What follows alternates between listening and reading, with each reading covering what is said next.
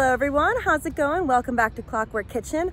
I am here in Austin, Texas. It is bright, it is sunny, it is humid for February, so my hair is gonna start to go crazy soon, but I'm not complaining. Not for February, I'm not complaining. I'm here for a fun girls weekend, and I thought I'd take some time to talk to you guys about meal planning. A lot of you have told me that you really struggle not just with like prepping your meals or planning your meals, but also just figuring out what on earth to cook in the first place before you can even prep and plan. And yes, sometimes it is really hard to figure out what to cook so that you don't feel like you're eating the same thing week after week after week, because that gets really boring, and then you want to go out to eat, try something new. You probably know the drill. Today, I'm going to share 3 ways that I use to figure out what to cook, and that way I don't get tired of what I'm eating, and it's always really fun to make. So let's get into it.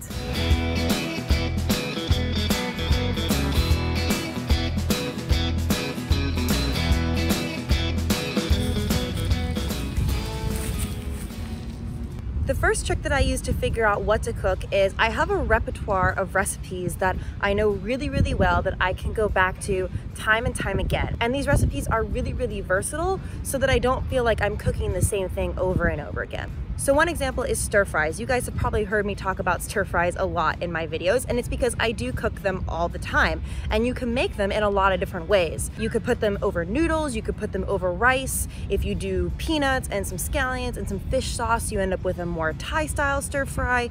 If you do rice wine vinegar, a little chili garlic sauce, some cashews, you end up more with a Chinese style. It's still the same skill set, so it's not like I'm completely relearning how to make an entirely new recipe. But the recipe feels new because each time that I make the dish, it's a little bit different. I'm using slightly different vegetables, slightly different ingredients that I know work together, and it can all come together in a totally different dish. Another example is tacos or taco bowls if you don't actually want to do them on tortillas, but you could use flour tortillas or corn tortillas. You can mix up the protein that you're using, whether it's steak or chicken or tofu or portobellos. I mean, the list goes on and on. You can use different vegetables in there, from onions to peppers to corn to whatever you have in your fridge.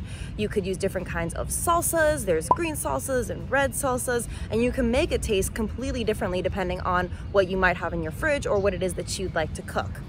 Another example of this is pasta. Obviously, there are tons of different pasta shapes that you can use. You can use different meats, ground meat, or sliced chicken, or no meat at all. You could put a bunch of different, again, vegetables in that pasta. You can make different sauces, from a little bit of red sauce to some pestos, and pestos themselves, you can make pesto out of so many different kinds of things. I wanna make a video about this at some point, but pesto is on its own extremely versatile. You can throw it on so many different things, and you can make it with so many different ingredients that are not just basil.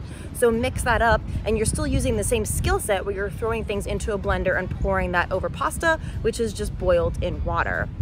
Another example is grain bowls. If you learn how to make rice well and some quinoa, then you can completely mix up what it is that you're putting on top of there. Again, you could saute up some chicken or some tofu, or you can saute up a lot of different kinds of vegetables. Grain bowls are just an amazing base for a lot of different meals. You could put different seasonings on there. You could put some taco seasoning, again, go a little more, Mexican style, or you could put some chili lime, and that'll maybe feel a little bit more Asian, or I definitely cook other things beyond that, but you can completely change the way that dish tastes, but you're still using the same skill set. So again, it's not like you're learning a completely different thing, like you're starting off at square one and have to figure it all out. You kind of have the muscle memory and the knowledge of how to make this recipe. It's just the slightly different ingredients that you're using.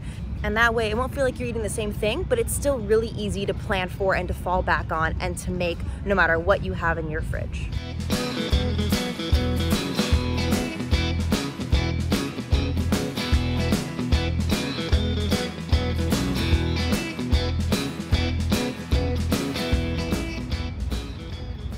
The second method that I use to figure out what to cook is I build my meals around a specific ingredient. The first step in this process is to start collecting recipes. It's really hard if you haven't done this, because then you try to go and meal plan, and then you have to sort of think, okay, let me rifle through what cookbooks I have, or let me go search online for maybe something that looks good. It's just harder to do. It's easier if you start collecting these recipes in advance so that you have a catalog to pull from when the time comes.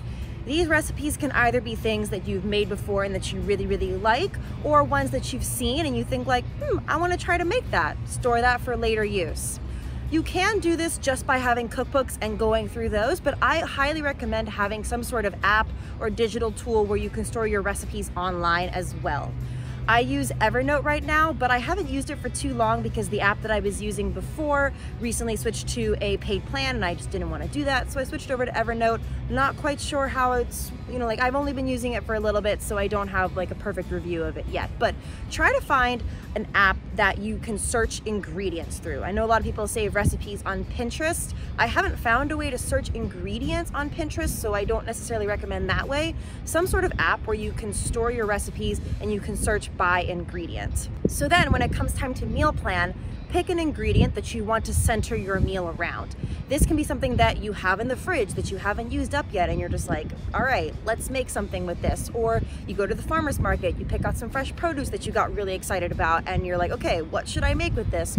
Or even if you're just like, you know what, I really, really want eggplant this week, then you can find a recipe for eggplant and build around that. And you'll have this catalog of recipes that you can turn to, that you can easily search through, that you can say, okay, I've really been wanting to make this recipe, right? I had completely forgotten about it. Or just finding a recipe where you're like, yeah, I've made this before, but I haven't made it in a while and it's really, really great. And I should make this week. It'll remind you about things that you had flagged before. It'll jog your memory. And it's so much easier when you can search by that ingredient, find the recipe that you want to make, then you go shopping for the rest of the ingredients in that recipe or figure out what you already have at home and bam, you know what to make.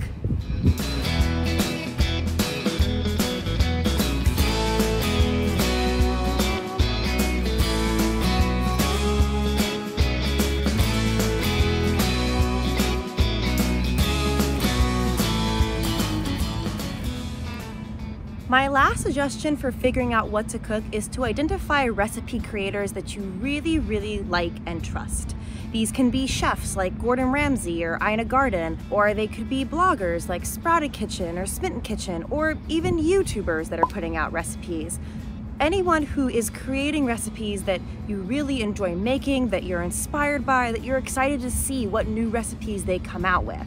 There are a lot of recipes out there on the internet and in cookbooks around the world. And sometimes I've made these recipes and they just don't excite me, or they don't taste really good, or they're just not exactly how I would want to put something together, or I don't really like their flavor combinations. So I have identified certain recipe creators that I really, really love, that I know I can go back to time and time again. I can search through the archives of their blog or their channel and see what they've made before and still know that it's a solid thing that I'm gonna enjoy making and that I'm gonna enjoy eating. Another great thing about this is if they're active recipe creators, then you can check their space week after week and see what new recipes they've come out with, and that could determine what you decide to make that week. So you could follow along with them as they create new recipes. That's something that can be so fun and so exciting and can get you really excited to make those meals. So find those recipe creators that you really, really like and trust and go to them for meal inspiration, meal advice, meal tips.